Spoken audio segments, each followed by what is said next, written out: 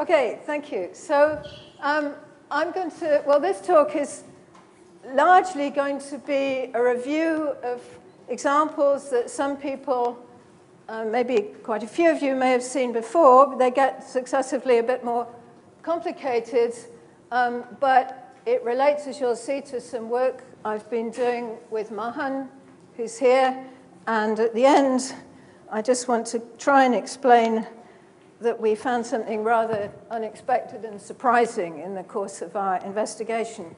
I'm not really going to prove much, and then I shall leave it to Mahan in his talk to do some more, I'll try and tell you what we're talking about, and then Mahan will tell you the mathematics behind it. So let me write some of this on the board, because I don't know, I can't ever remember what was on the previous slide. So we're going to always, in this talk, have a compact surface, and it may just as well be genus 2 for all what I want to say. And we're going to have a representation from the fundamental group of S into PSL 2C. So these are hyperbolic isometries. And so this group, what I'm going to do is fix a hyperbolic structure on S. So S I'm going to think about as hyperbolic 2-space, modded out by some Fuchsian group, and then this group is isomorphic to gamma, and it's going to be mapped by an isomorphism to some subgroup here. So G is rho gamma, and right, so that's the basic setup. And so if I look at H3, and I'm going to assume throughout the talk that this representation is both free and, faithful, so one-to-one, and discrete. So H3 over G is going to be a hyperbolic 3-manifold, which we'll call M. And it's a theorem which actually requires some quite serious topology, really, to prove that this manifold, I'm just going to tell you this, is always homeomorphic to the surface. Well, if it's an open manifold, it's the surface cross R. Okay? So that's our setup. And I'm going to be talking about limit sets, which I know was the topic of one of last week's lecture courses and was mentioned again this morning. So the way I'm going to think about it is I've got my Fuchsian group gamma, which is acting here in H2, which I'll just draw as the hyperbolic disk. And there's different ways of defining the limit set. One way is to take all the attracting fixed points of all the elements in gamma, and they all around here. And in fact, if this is a compact surface, then the limit set here, so lambda gamma plus is the attracting fixed points, and then lambda gamma itself is just the closure of that, which is the whole unit circle. In the case what I'm talking about extends to other cases, but let's just stick with this. And same definitions for G, but now the limit set of G is acting on hyperbolic 3-space and its boundary. So lambda G, which is going to be the closure of the, so G may contain some parabolic elements, so I throw in the fixed points of those and take the closure of that. And this set is contained in S2, which is the boundary of S3, and I shall usually think of it as the Riemann sphere. Okay? So what we're interested in is mapping the limit set of gamma to the limit set of G. So you can obviously map from the limit set the attracting point of something here, you can send it to the attracting point of its image. And then you can ask, does this map extend continuously to the closure? And it's a theorem that, as you can see, has been going along for the best part of 100 years in various degrees, and it's probably still not finished, this theorem, but this map extends to a continuous map, which by its definition really has to be equivariant from lambda gamma to lambda g. So in the case I'm talking about, when S is a compact surface, I think I'm right in saying Mohan finally settled that for all cases of G, right? Is that right, Mohan? Yeah, yeah, okay. So, but in, yeah? Sorry? Yeah. Okay, so the most famous case, well, actually, I mean, the Nielsen stuff already is very interesting. So even when G is a Fuchsian group, this has real content, this theorem. But let's, the most famous case, it's possible to create groups G, which are images like this of surface groups, for which the limit set is the whole Riemann sphere. Probably many people have seen this. I'm actually not going to talk about this case in this talk, but I'm going to talk about something closely related to it. So in the case here, this limit set is a circle, and this limit set is the whole sphere. So in this example, you've actually got a space-filling curve as this map. So it gives you a hint. This map has to be pretty non-trivial to do that. Okay, so I'm going to run through a whole bunch of examples of successive, yeah?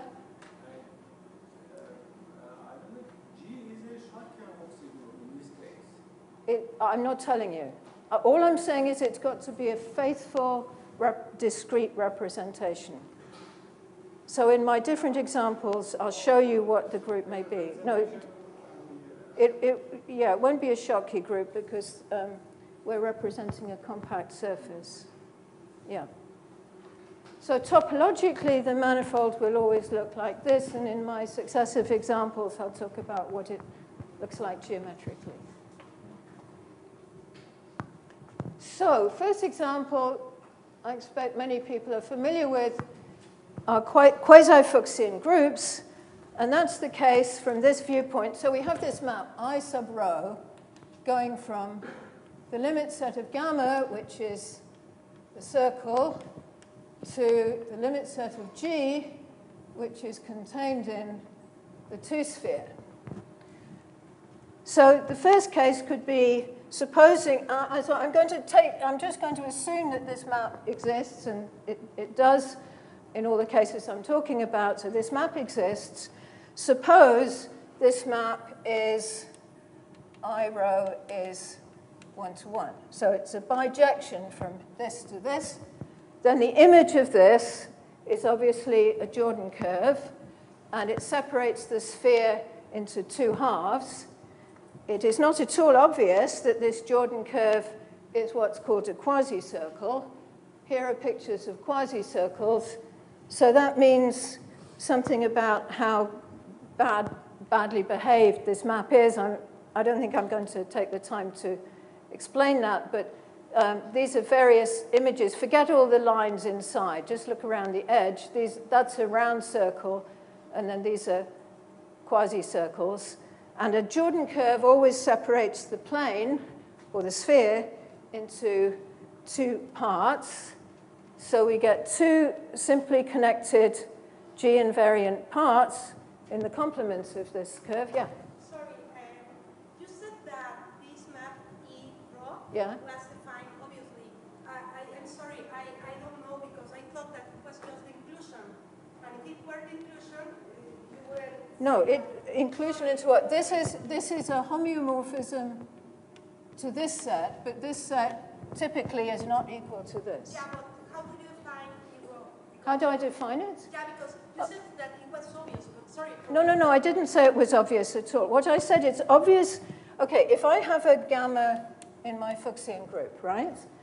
And then this gamma has an attracting fixed point.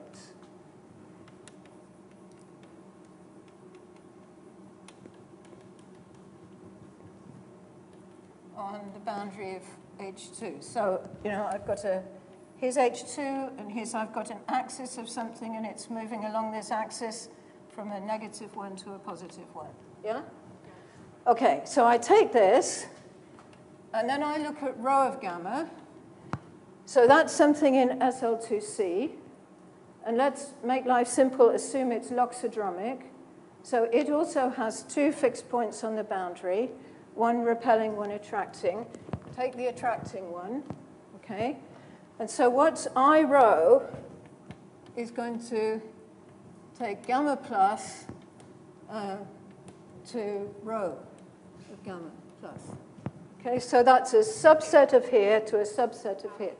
And the big question is, can you extend this map? So I'm saying you can obviously write this down, and it's obviously G equivariant. The question is, can you extend it to a continuous map?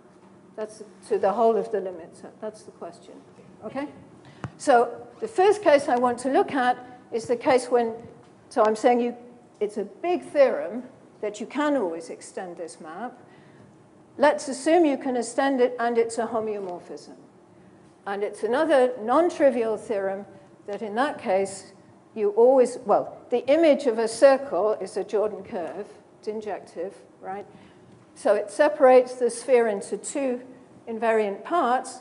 And if you take either of the two complementary regions, so to say the region inside this black line, that's invariant under the group. And in that part, the group acts properly discontinuously. It's a piece of complex plane, so the quotient has a complex structure, so it's a Riemann surface. So we get two Riemann surfaces associated to this. And the famous theorem of Baer's simultaneous uniformization theorem, he says you can choose any conformal that's complex structures, any two, on this pair of surfaces, and there is a group for which the complementary pieces have exactly those two structures, okay? And moreover, that up to conjugation, that uniquely determines the group. So I'm going to call the group that you get by this procedure Q of x, y. Now, if you ask me actually to find the group, that's a very difficult problem to solve some PDEs, but abstractly, it always exists, and we're just going to take that. So here is or maybe I should draw a picture of a group like this. Because the manifold, what does the manifold look like? So the manifold looks like this. So in the middle, there's a kind of compact part that contains all the closed geodesics in the manifold. So these aren't holes. Every closed loop in the manifold has a geodesic representative inside some bounded piece here. And then the thing kind of flares out. No closed geodesic penetrates outside here. And then at infinity down here, you lose the hyperbolic part. You're on the boundary at infinity. You get a conformal structure. And here we have, say, omega minus over G, which I'm calling X. And up here at infinity, you have a piece of complex plane whose quotient is Y. Yeah, that's called Y. So that's what this manifold is like, and I can think of M. Yeah, that's the picture of it, okay? So there is a well-known result. What do I mean by continuous motion of limit sets?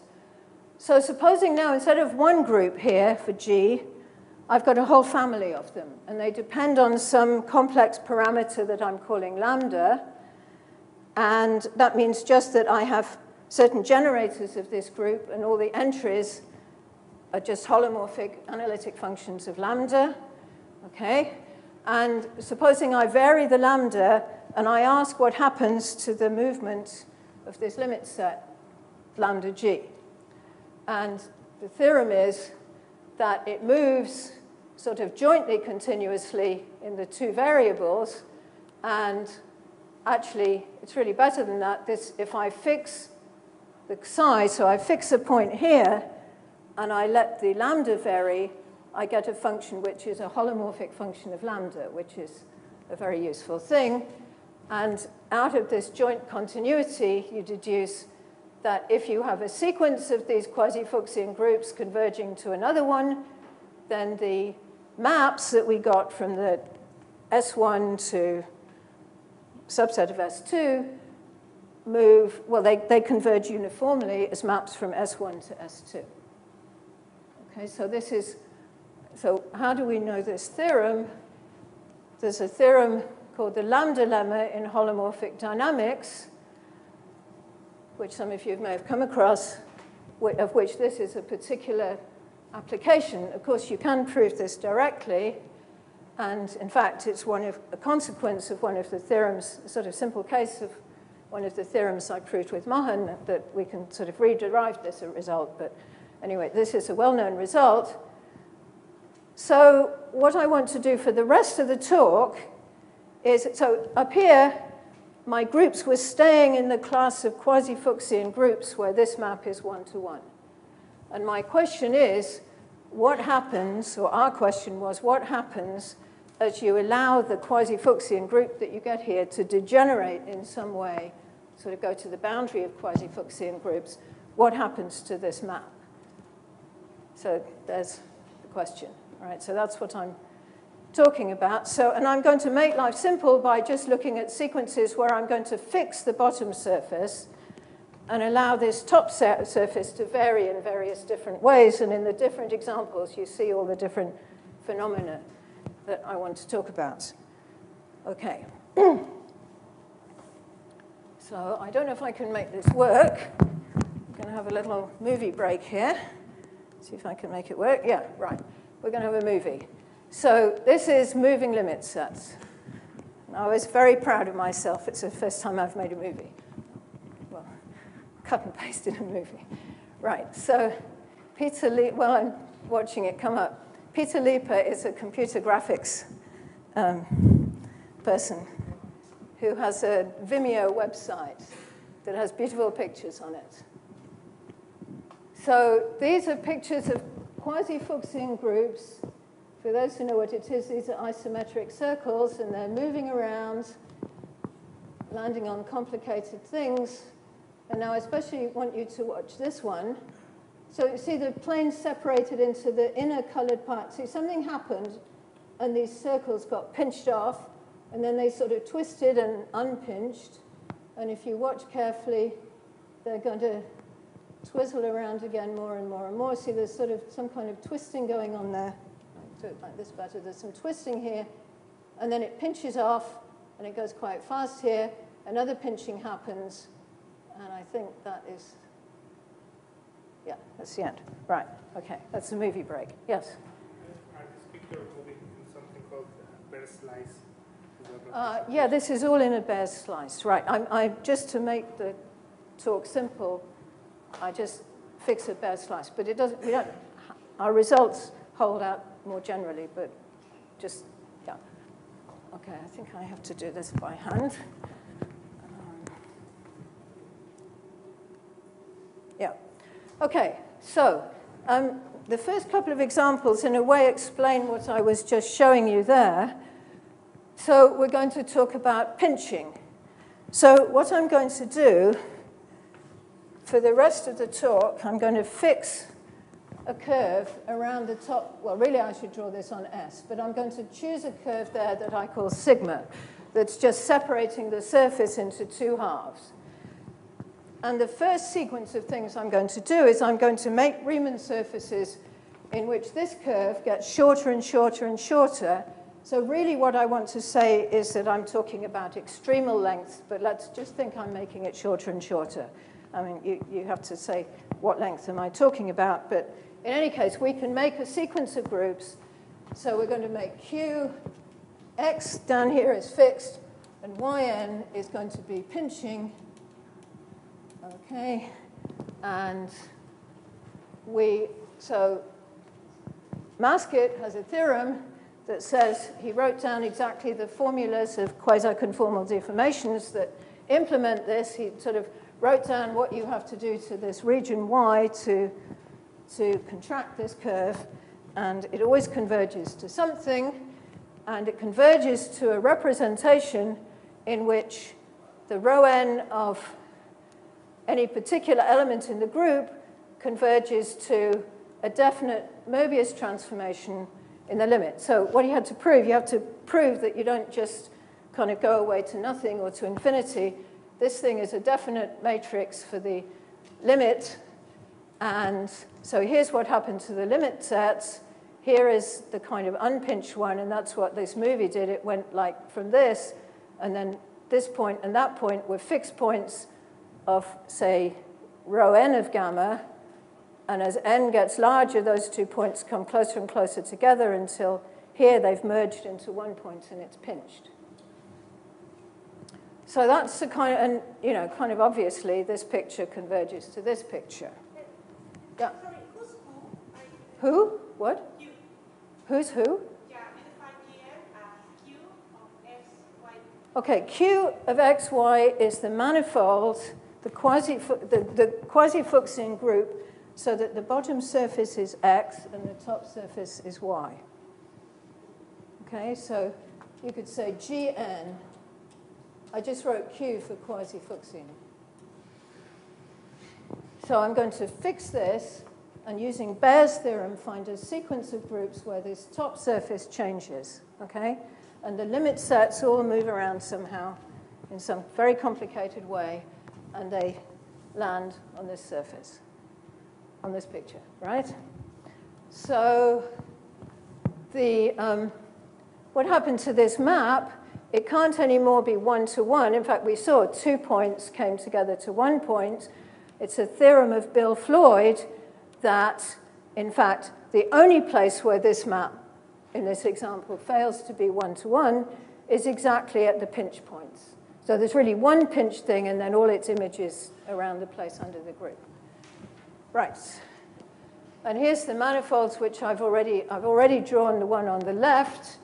So, of course, the curve, this sort of thing goes really all the way through the manifold. Its geodesic representative is somewhere there in the middle of the manifold. But as you approach the limit, this gets very short, and what the distance between here and here has to get very, very large for that to happen. And in the limit, the top bit sort of goes way on up there to infinity, infinitely far away, and you get a limit manifold that looks like this. So let me not dwell on all this. I mean, there's many things behind what I'm saying, but I want to give some more pictures. So that's my first example. And what happened to the limit set, I'll state a theorem in a minute, but what happened to the limit sets is quite what you would expect. But there is another example, which is quite similar to this one I've done. Now we're going to change what the yn is. And what we're going to do, instead of just making this curve shorter, we are going to start twisting the right-hand side of this thing relative to the left-hand side. So we're going to do a Dane twist, which involves, if I had a curve that was transverse to here, then in the next picture it will be wrap around and go like that, and then in the next picture it will wrap around twice and go like that, and so on. And you can believe me that, okay, so we're going to look at the limit set of these groups. Okay, I think this bit in blue, the people who are experts will know. The people who are semi-experts can read this one. I'm not going to explain it. You might say to me, what do I mean by phi to the n of y? So you have to talk about marked structures and Teichmuller space and stuff, but let's not dwell on it. Okay, but what happens is that if I took a curve that crossed this sigma, I took a curve beta, on this top surface, it kind of gets longer and longer and longer. And the only way a curve can get longer and longer and longer is if this curve gets very short by hyperbolic geometry. So this is a slightly misleading argument because really we're doing something up here. But anyway, it's what happens. So the only way that this can happen is that this curve actually gets shorter. At least the geodesic representative of this in the 3-manifold has to get short. And so there I've written L to the n of y of the sigma curve has to go to 0. So again, this curve sigma is pinched. And again, the groups converge to each other element-wise. Algebraic convergence means kind of element-wise. as you would expect. What about the limit sets? So here are pictures of the limit set. So this was like in the movie. Here is one of the sort of y-ends for large N. And you see, instead of these 2 points just straightforwardly coming together, a whole lot of spiraling has been introduced, which is somehow coming from this Dehn twisting here. And it's very fascinating to go through the detail of that. So you can either read the paper of Kirchhoff and Thurston, which has got lots in it, or you can read Al Marden's great book, Outer Circles. He goes through like in enormous detail how this can happen. But look what happens to the limit set in the limit. You suddenly, this thing, if you just look at a kind of Hausdorff limit, so a limit of the pictures, you get this. So what has happened here is that this curve that's getting very short, it's not just getting a short translation, it's acquiring a lot of twisting at the same time for this to happen. And the shorter it gets, it twists and twists. And in the limit, if you just look at the kind of accumulation points of the sequence of group elements that you get, so you look at the limits of the group as a kind of geometric object sitting inside SL2C, you acquire an extra parabolic transformation that commuted with the rho infinity of sigma that you had. And this T sort of appears out of nowhere. An extra thing comes in. And this limit set is really the limit set not of G infinity, but the algebraic group that we had before with this one pinched, together with another element that is producing all this extra effect. So, right. So here's, again, a sort of comparison. Here was the just plain pinching. And here is what happens if, instead of just pinching, you twist. And then if you look at the Hausdorff limit of these limit sets, you get a picture like this. So this is really a very interesting example. So here are a few definitions and theorems. So a sequence of groups converges algebraically if it does element by element. That's just what you would think. It converges geometrically, however. There's a bunch of different ways of describing it, but I thought this one might be the easiest to understand. So you take a fundamental polyhedron for Gn, and supposing you can find a sequence of these, or a sequence of Dirichlet domains with a certain center, which instead of converging to a polyhedron for G infinity, they converge to a fundamental polyhedron for a bigger group, and they converge uniformly on compact subsets of H3. So that's called converging geometrically. And if it happens that the two results give you the same thing, the convergence is called strong. And sort of as a general principle, if things converge strongly, you can expect to prove good theorems. If they just converge algebraically, lots of strange things can happen.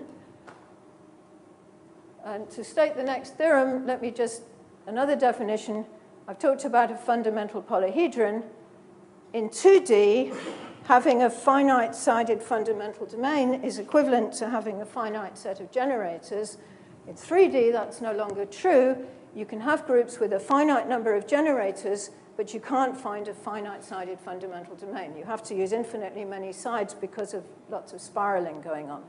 So a group is called geometrically finite if there is a finite-sided fundamental region. And this, again, these kind of groups are way easier to handle than other ones. So we'll come to the other ones in a minute. So here's a theorem. So this theorem was originally proved by Jorgensen and Marden in around 1990, and then it wasn't pushed to the opposite of geometrically finite is geometrically infinite. It would push to the geometrically infinite case in the light of a great many further developments by Evans later on. So here's the theorem. Suppose we have a sequence of these groups, and you can think that these guys are all quasi-Fuchsian. They don't have to be, but let's suppose they are in my setup. And suppose algebraically we'd go like this. So point element-wise, we like this, but geometrically, we converge to something which might be different. Then they prove that the limit sets converge in the sense of pictures, in the Hausdorff metric on subsets. Right? So the limit sets converge to the limit set of the geometric limit, which is what we saw in the pictures. And actually, this gives us a condition for strong convergence. The two G infinity equals H if and only if the limit set of the algebraic limit is equal to the limit set of the geometric limit. So in my first, if I can go back quickly, in my first, whoops, in this case, the convergence is not strong because this limit set is different from this limit set. So this limit set is sort of sitting inside this one, but it's not equal. This one, the convergence is strong. Okay, so, I think I'm not going to have time to go through this. So this is an attempt to explain topologically the difference between algebraic and geometric limits. This is really what's explained in this paper of Kirchhoff and Thurston. It really repays a lot of study, this paper. So if you're at all interested in this subject, this is a really powerful example. So we have this is a very schematic picture of the manifold with the top surface y infinity, and actually this should be called, it is called sigma, right? This is the thing we're going to pinch. In the geometric limit, we take two copies of this thing, and we stick them together along one boundary. You can think of it using Van Kampen's theorem. This extra thing, T, that came in, has the effect of gluing on another copy, and we get sort of another copy of the whole thing, kit and caboodle, if I'm allowed to say that, the whole stuff up here, same as down here. And the reason the limit set's so much more complicated is you're kind of seeing whatever you had here, and then you see it reflected and reflected and reflected around everywhere else, and it sort of doubles up. So this is what's going on here. Right, so now let me state some theorems of myself and Mahans. So the first theorem is, suppose we have strong convergence. Let me be a little bit vague what the exact conditions are, but certainly in the examples I'm showing, this is true. Supposing these groups converge strongly, then these maps on limit sets, not only do the limit sets converge Hausdorff, actually the maps converge uniformly. So this is kind of like the best quasi-Fuchsian case. Limit sets move continuously, uniform convergence. Great. But now suppose the convergence was not strong. So the limit groups are different. And so we know from what I've said, the groups are different, the limit sets are different. If it was true that this converged to that uniformly, it would be a little exercise to prove that this limit set converged to that limit set in the Hausdorff metric. Something about diagonal convergence. But we know that's not true. So this thing can't converge uniformly. So what's the theorem? All right, what can we say? So here is the first thing that we proved. So we've got a sequence of groups converging. The two things are not the same. And let's suppose that this geometric limit is geometrically finite, which actually implies so is G infinity. But let's suppose, so we're kind of in the geometrically finite case. Then we proved that actually these things do converge, but only pointwise. We lose the uniformity because all this twisting up somehow, near the parabolic points, it messes up the potential uniformity of convergence.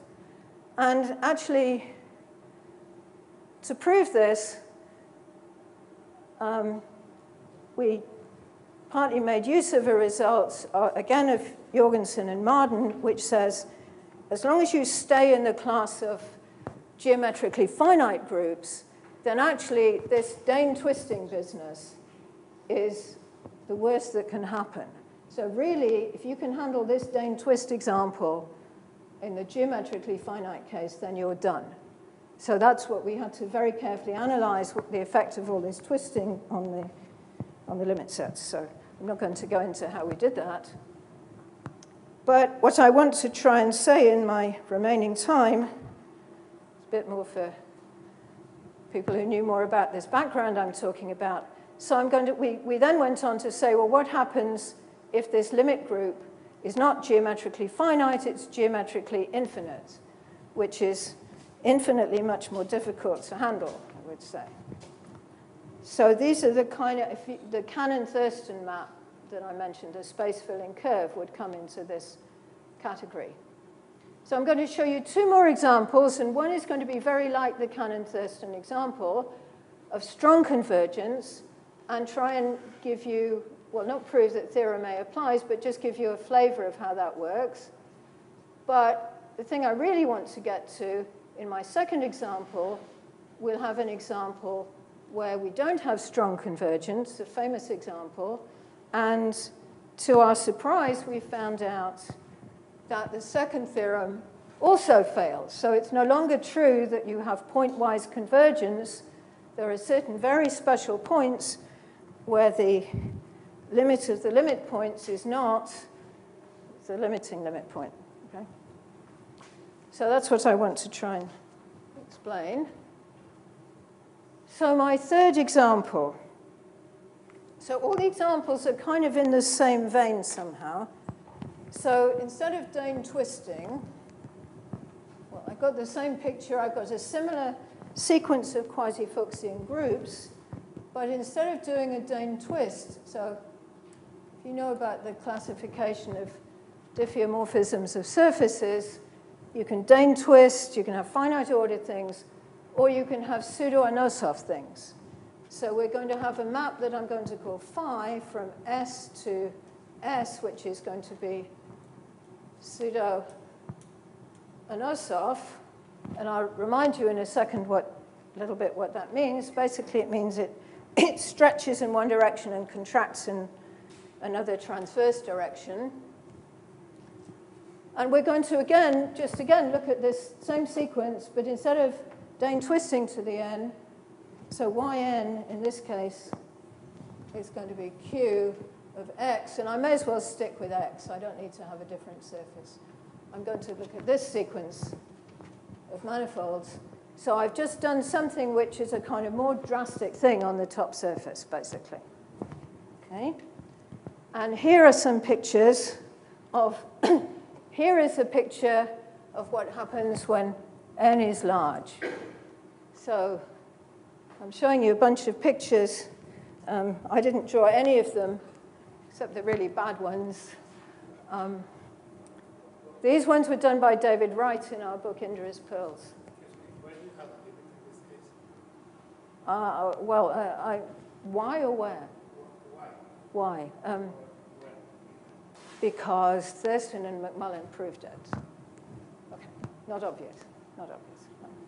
It's kind of, it's kind of, the whole of Thurston's theory about ending laminations is sort of related.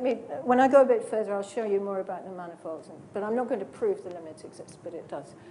So here is a group which is a q of x, phi to the n of x, for some large value of n, and the inside part, the inner component omega minus is colored yellow, so you can see it, and the outer part is white.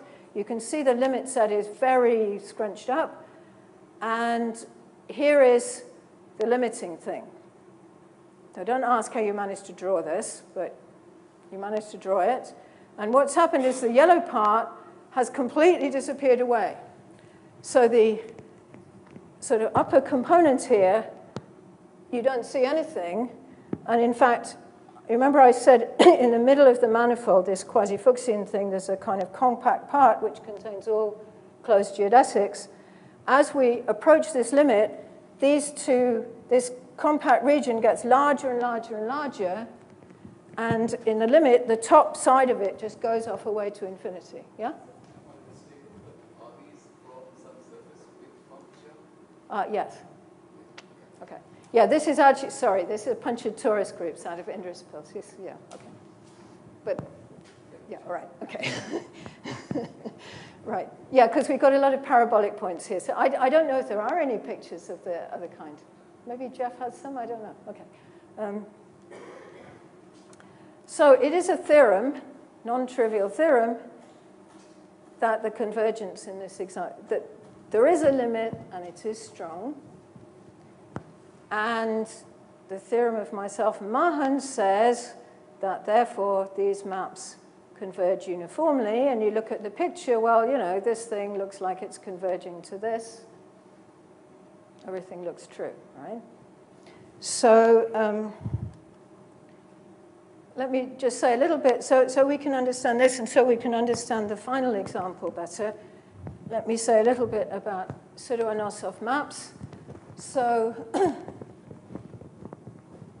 a pseudo-Anosov map is a sort of generalization to a hyperbolic surface of an Anosov map. Think an Anosov map on a torus, which is something which has an expanding direction and a contracting direction. So it's kind of like that, but you can't do it quite as nicely. But for the present purposes, let me see if I've got, yeah, all right, this is a really crummy drawing.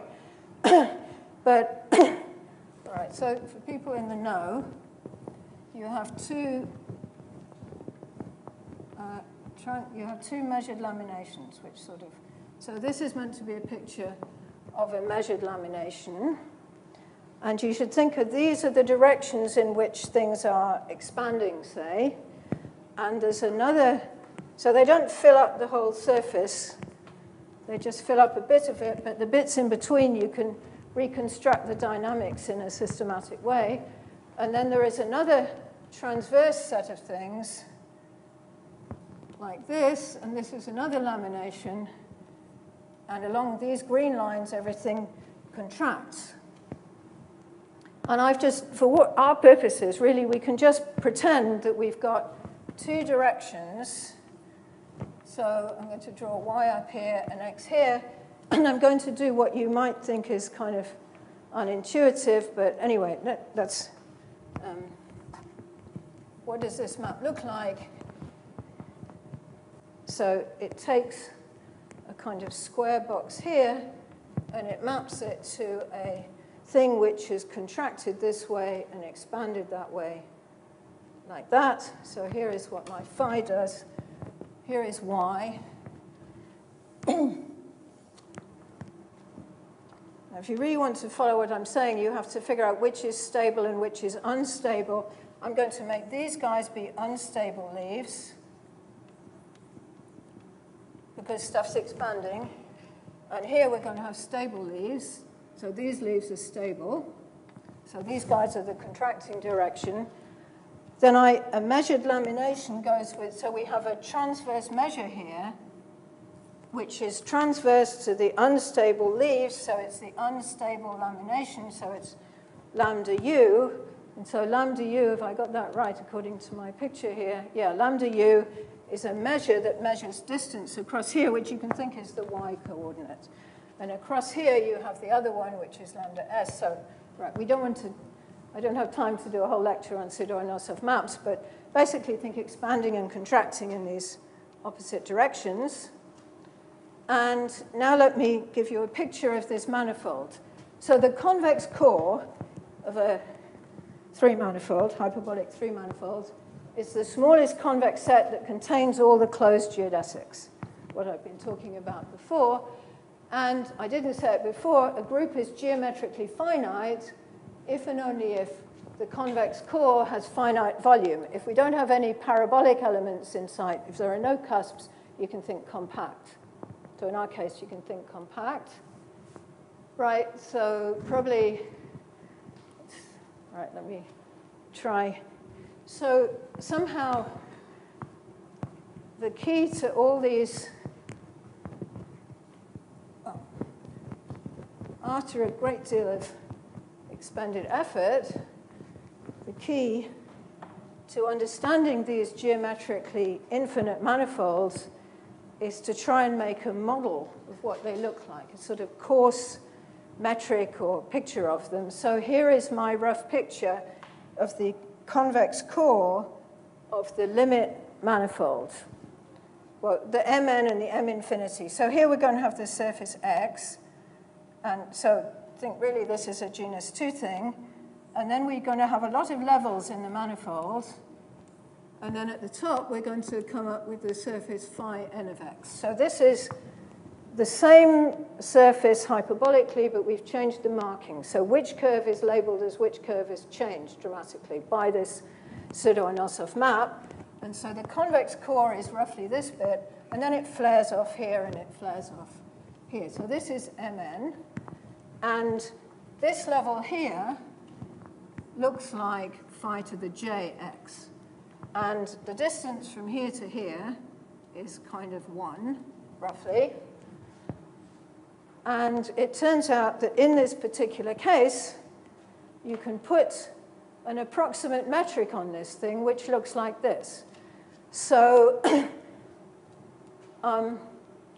you can read this or not as you like. It's explaining how we decide which of these x and y directions is contracted, and which. So it's kind of counterintuitive.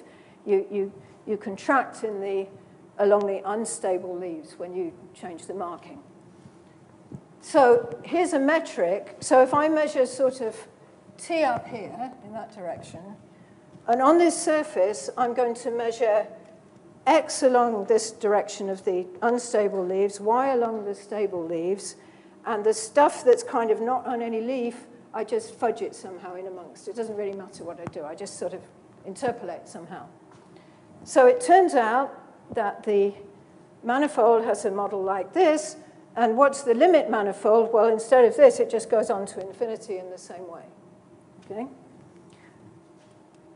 Right, so here is a model of M infinity.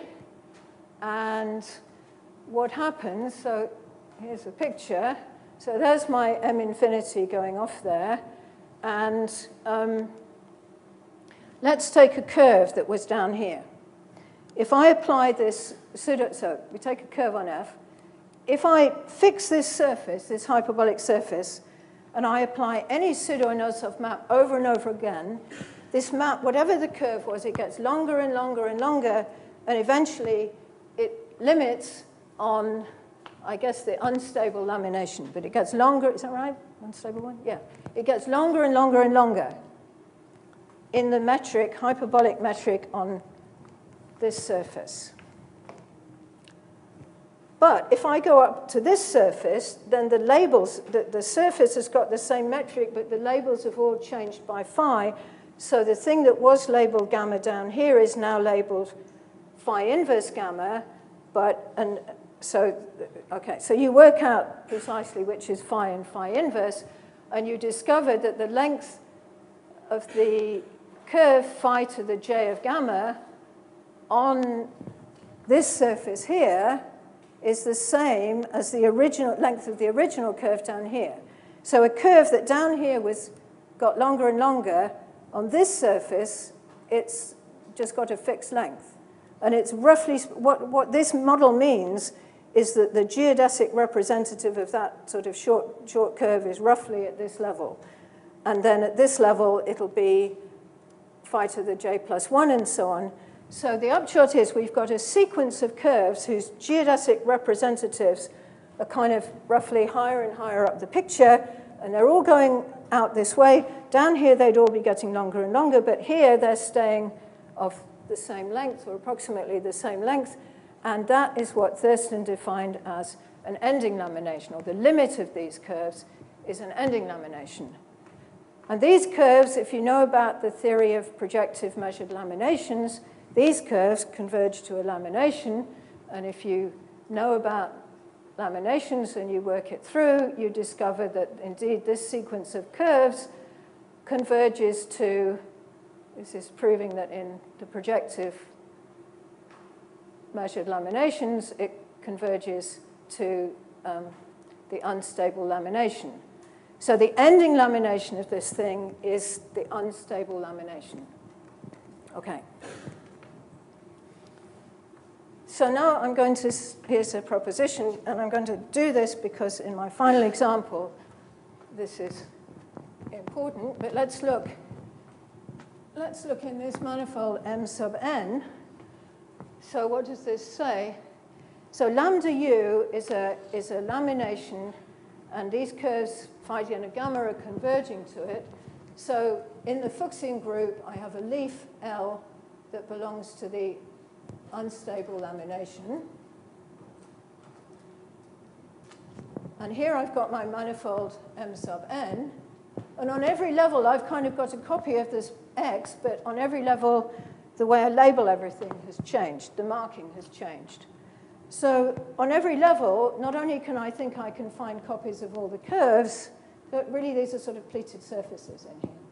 So on the top level, I can find, you can think that there's a copy of this leaf of lamination sitting. So there's sort of a copy of L up on this thing, which is supposed to be like phi to the n of x. Now, what I claim is, what this proposition is saying, is actually there are lots of copies of L, just as there were lots of copies of the curve gamma all the way up, but their lengths all got different. The copy that's up here is actually nearly geodesic. So the nearest thing to being geodesic for a copy of L is up here. So what that means is, if I would pick 2 points on L, and in the three-dimensional manifold try to go on the shortest path, so who knows what the shortest path is? It's like, maybe it's like this, right?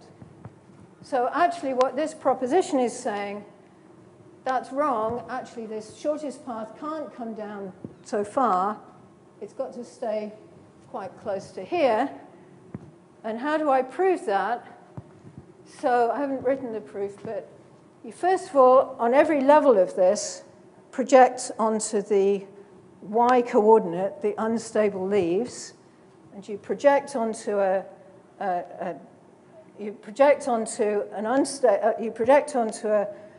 hyperbolic geodesic, you contract length, but then you project upwards, and remember the metric was something like dt squared plus c to the minus 2t, oh, maybe I got it the wrong way around, dy squared plus c to the 2t, dx squared, no, I think I got that the wrong way around, I think it's dx and y. Anyway, you finally sort out which you think it is. The point is, as you contract, the length along the unstable leaves is measured by dx, and that contracts. So you contract distance as you go up here, and if you know anything about quasi-geodesics in hyperbolic geometry, all this contracting is enough to prove you did better to just go near to L. So this thing is realized up here, and that kind of shows you why, in the limit, the leaf of this lamination, so it had two endpoints here, but in hyperbolic 3 space, the image of this thing is going further and further away from the middle, so its two endpoints are kind of going out to infinity, and in the limit, the two endpoints come together. So that's a theorem, I guess originally due to Yayaminski, that this, all right? That these 2 points come together. So if I take a leaf of this, then the endpoints map to the same point in the limit set. So maybe that gives you an idea what all this talk about ending laminations being not realized in infinity just means there's no geodesic that represents it, because the two endpoints of it map to the same point, so you can't connect them by a geodesic. That's all realized means. And here is a theorem which in various degrees of generality is due to these people. So this map on limit sets is one-to-one, except at the points where you've collapsed because it's the end of a leaf of the lamination. So this limit set is so complicated because you've scrunched up all these points. Right, now I'm going to take a little bit longer to explain the last example. So the last example is a famous example of Jeff Brock. And we've got almost all the ingredients now.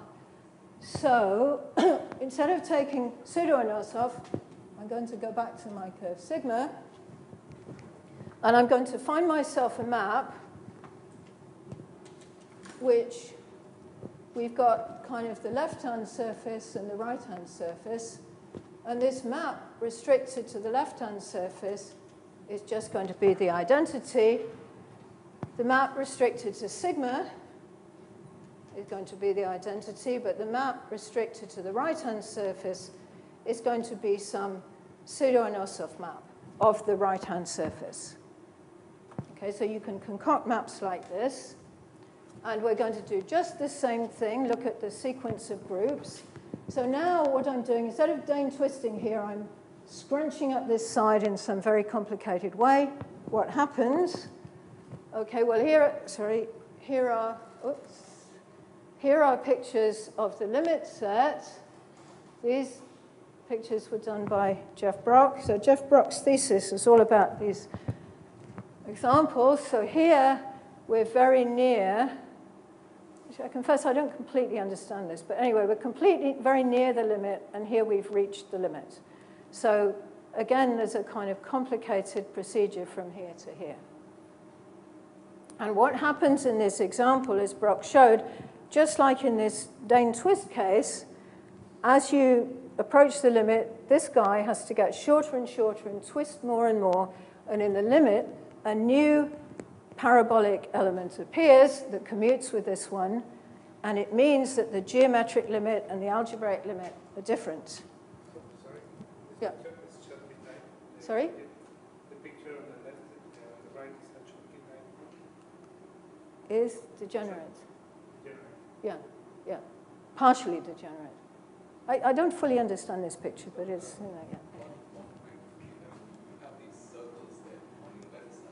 So this is what, it's almost... So those round circles that we see there, this, that corresponds to the part where you've not done anything. It's the left. So the SL, that's what... This bit. Nothing happened. But this one is getting very short, so they're getting almost tangent to something else. And the scrunched up ones at SR.